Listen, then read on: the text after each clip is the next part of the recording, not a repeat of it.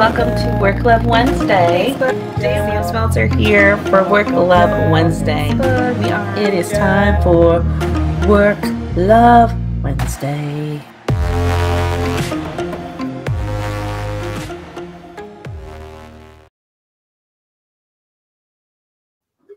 Hi Facebook, hi Instagram.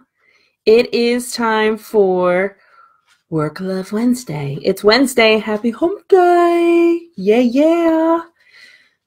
And you can see Molly in the background floating around because she couldn't decide if she wanted to be in here with me or if she wanted to be out in the house. So, good morning. Yeah, I'm a few minutes late today because I am making king cake cheesecake bars for this networking event that we're hosting at the office tonight. That's Mardi Gras theme, which is why I'm making king cake cheesecake bars. It's also why I look like a little bit of a bum because I'm baking. Then I'm going to go to the office and decorate for this really awesome theme party. We have like 50 people coming, so I'm really pumped for tonight. Come and join us and network with all of these fantastic local business owners in York County. Make sure that you follow us on social media because I'm sure that I'll be posting awesome photos with my beautiful green hair that I gave sneak peeks of on Instagram. And and you haven't seen the rest of my outfit. So I have a unicorn Mardi Gras top and I have gold metallic pants, which I'm so excited about. So I'm sure I'll be posting lots of pictures of those later on and also of the event because there's all these amazing people that are showing up. We're having jambalaya, we're having daiquiris, we are having beads, of course. A lot of people are dressing up. It's just going to be an awesome time. It's called Bringing a Little Bourbon Street to George Street since our office is on George Street. I'm so excited. Anyways, so I wasn't very good at timing. So the cheesecake had to oven exactly at 7:45, which happens to be when we do Work Love. So had to wait so I didn't burn those because I want to make sure that those are edible for all those who are attending and hopefully for me too because they are the gluten-free option. So anyways, so what's going on today? We're talking about a topic that probably does not seem like I should be so joyful to talk about it. But as you know, every Wednesday I come to you bringing you real life weekly reflections. And for the last 2 weeks, I guess we're going on week 3, since I started my medical Qigong training, doing a daily practice, doing some heavy energetic purging and recognizing that things are just bubbling up. And so I talk about the most random things. I talk about memories that I haven't thought about in years, but it's good. It's coming through. It's a lot of that. The other thing that you may have noticed if you follow me on, well, either one, because I push the Instagram posts onto Facebook. I hang out on Instagram a lot more. So if you're looking to interact with me, I do that on Instagram a lot more. Not saying I don't check Facebook because I do, but when, what was I saying?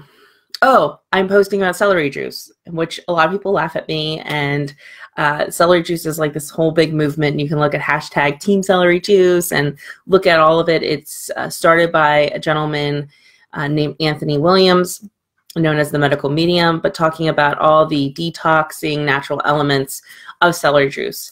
My personal fascination is that it helps with skin conditions. And as someone who has had very sensitive skin for my entire life, so eczema, allergic reactions, having to pay attention to certain fabrics that I wear, and even anything that I put on my body, because knowing that I can have a massive reaction to it, I have found that drinking celery juice every day makes those symptoms magically disappear. So as I have been doing, this is why it all ties back together, as I have been doing the energetic purging per se, I have noticed that I've had other kinds of breakouts that are happening as far as on my skin. Whether they're related or not, there's no actual technical proof that they're related, although they can say that that can happen, that anytime you're purging energy, which is a physical manifestation, it can generate a physical reaction in the body. So almost flu-like kind of symptoms, and also it can manifest as an actual physical breakout of the energy trying to come through the pores. And so that has been an unpleasant thing of energetic purging, or something else that I put into my diet. And so I've started to drink celery juice again to help with that process, pretty much doing anything to help move things through. Yeah. Anyways, so that's what that is. That's what that green juice is. I have that in the morning, drink it every morning on a empty stomach, and then wait 20 minutes before I'm able to have my latte. It says Mom's the boss, because I am. Anyways, so yeah, those are the big updates, and going back to this whole idea of anger, right, that I want to talk about today. It's so relevant, or I shouldn't even say, I just feel very compelled to speak about this today, because I was sitting on the fence if I wanted to bring it up or go on a different kind of topic, because there's tons of things that have been happening or insights that I've had, and I could pick on any one of them to kind of riff and share that I think would be good for me and hopefully serve any of you that are watching this now or later on in your day. But this past week, I mean, this past weekend was St. Patrick's Day, talking about the green hair tonight. I mean, the color of green is the color that goes with the organ, which is the liver. And the liver energetically is what holds the deep-rooted emotions that are associated with anger. In fact, when the liver is not purged or regulated or taken care of energetically, the excess emotion that appears is anger. And so when we're doing clearing with the liver, we are tonifying by visualizing, breathing in the color green into the liver, and then basically exhaling and purging out any turbid, negative, stagnant kind of chi. But anger is one of the primary symptoms to show that maybe there is an energetic excess or even depletion in the liver, which is a huge, huge organ in our bodies. You'll see all kinds of people cleansing the liver. The things that the liver does, serving as a filter for everything that's coming into our body, is magnificent. And so it's definitely an organ that we want to take care of. And so paying attention to energy from an energy body kind of aspect is very fascinating to me when linking it to the major organ systems in the body. But one of the things that happened to me 3 weeks ago when I went to my medical Qigong training, and I was in class, and this whole idea about anger came up in relation to the liver organ. And we went through all the major organs and talked about the excess emotion that is associated to those organs. And I would take them in, and I try to be very open and real with myself if I have one of those excessive emotions. And when we talked about anger, I don't view myself as an angry person. Not saying that I don't get angry, but it's not where I typically take my emotions initially. However, I have had a history where I've been on the receiving end of some intense anger or hurt, and most recently, I mean, I would say probably within the last 5 years, as I've started this personal journey of working on myself and healing myself, and knowing that when you do that, it shifts your energy and your interactions with people. We've talked about that in previous episodes. One of the things that has happened in some of those really big, not milestone moments. I mean, as we talked about last week, Tony likes to refer to them as guidepost moments. But those guidepost moments that have been really significant, anger, I was receiving anger on that end. And then just some really random situations where I felt like anger was just surrounding my home, surrounding my office space, and not really understanding where that energy was coming from.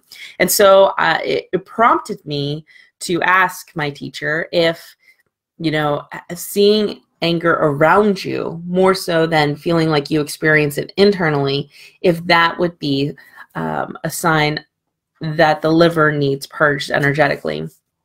And the first question that he asked me, and this is someone who had just met me that weekend, is, are you an angry person? Do you consider yourself an angry person? And then he followed up very quickly saying that I don't perceive that you seem like an angry person. And I said, well, I don't think so, but I don't know. I mean, I get angry. I mean, I experience anger, but I wouldn't say that I'm an angry person. And he quite frankly said, you know, I think that, you know, if you're experiencing these external kind of influences that are heavily charged with anger, whether you're absorbing that energy from those people as they're giving it to you and you're carrying that with you, and that is energetically what you're holding on to, or if there are stuff that you just don't know that you have materialized and held on to as anger. He gave me some recommendations as far as some healing sounds and exercises to do and really focus on for the next 90 days to see if it made a difference in what was happening around me energetically, if I feel like I'm still attracting anger per se, and also what bubbles up for me emotionally. And so as you've seen over the last couple of weeks, I really have been making it my focus to give it a try, give it a whirl. Just like anything I introduce into my practice, personally or professionally, I'm the guinea pig first before I share it with anyone else. I don't ever share tools or tips personally and professionally, like even with my friends and family, and then also in the work environment or in the books or anything. I don't share anything unless I have found it to work for me, because we have found that, I shouldn't say we have found, but you know that when you're dealing with the world of teaching or putting yourself in a place where you are teaching others, whether it's in coaching or training or public speaking, which is a lot of the stuff that I do currently,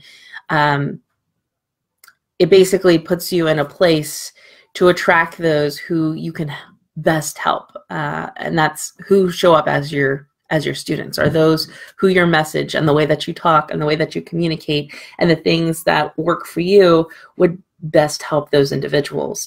And as I've slowly accepted that, you know, as you come to that conclusion of knowing that you can't be everything to everybody, and that's not the point, it's to be helpful to those that you can help, knowing that truly I am the guinea pig, and that the tips and tools and traits that I'm going to put there potentially are going to help those that are feeling called to work with me or to connect with me on that grand scheme of things. Those who choose to watch every Wednesday, which this last week I was blown away. I ran into a couple of people who had told me how they have been watching every Wednesday, and even though they can't watch live at 7:45, even that's when I have to do it to make sure that I do it every single week.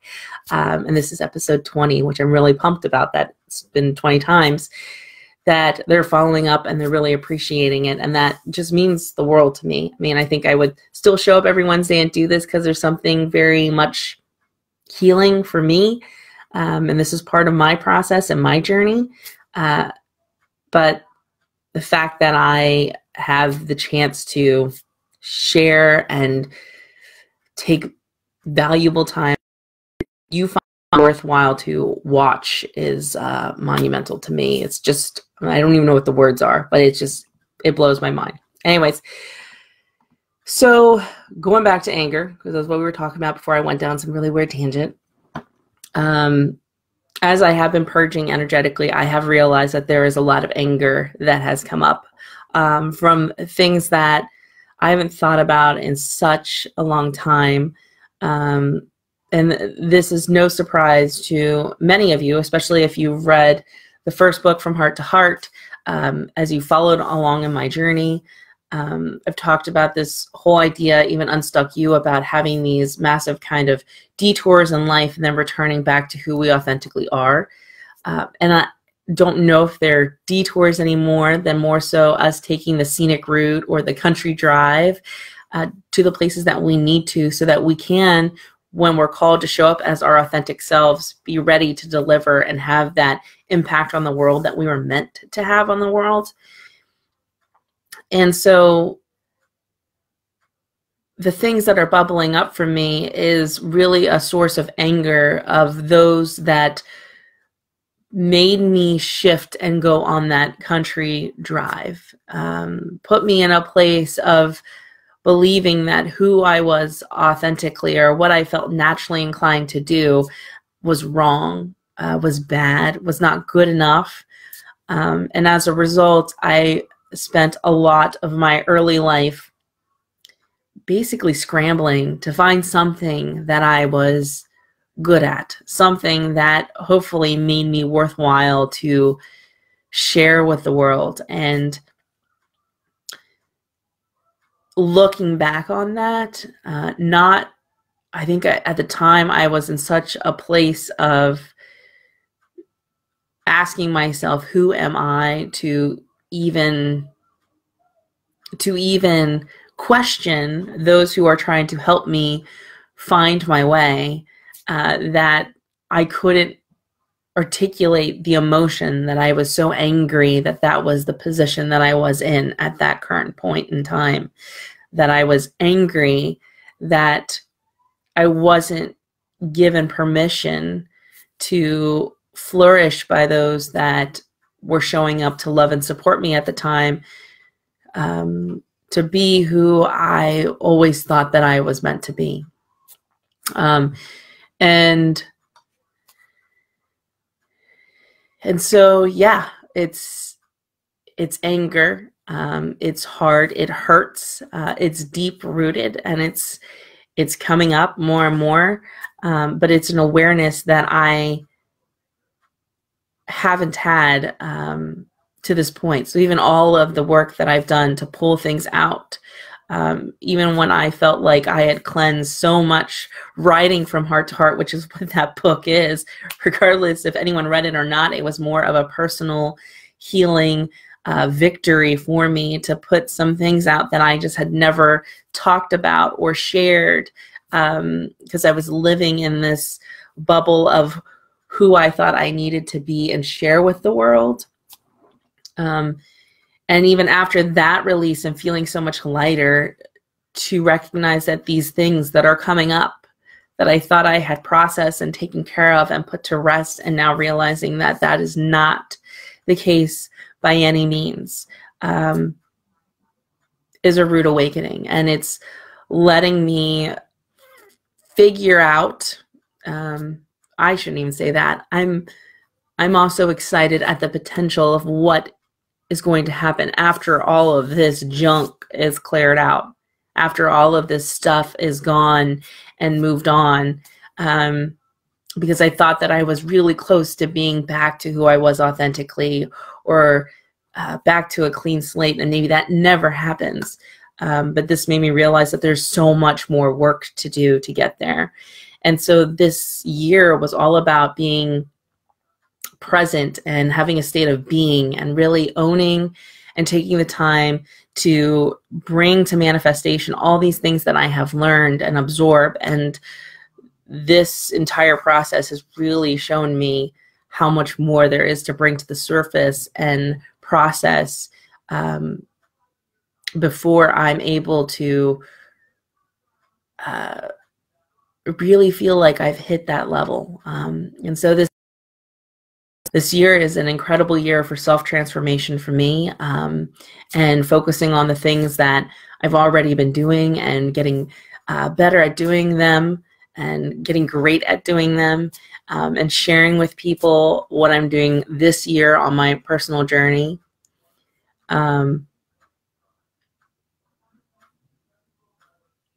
But yeah, so I guess what I'll leave with leave you with this week is